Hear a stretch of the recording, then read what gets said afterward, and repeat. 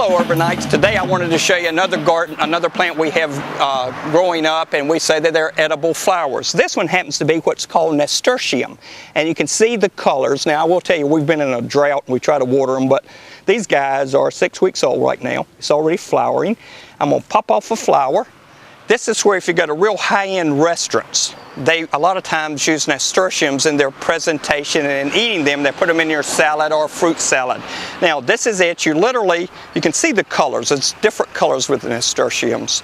But when you take it and bite it, it has a very pleasant, mild pepper taste. But on a salad, again, for the true urbanite, we don't use a bunch of salad dressings. We want to taste the ingredients. This is a delightful ingredient to add to your salad, and it's got that little peppery aftertaste with it too that adds a sparkle to your palate. Hope you get a chance to use nasturtium. Thanks for watching. Here, taste one, Jeff.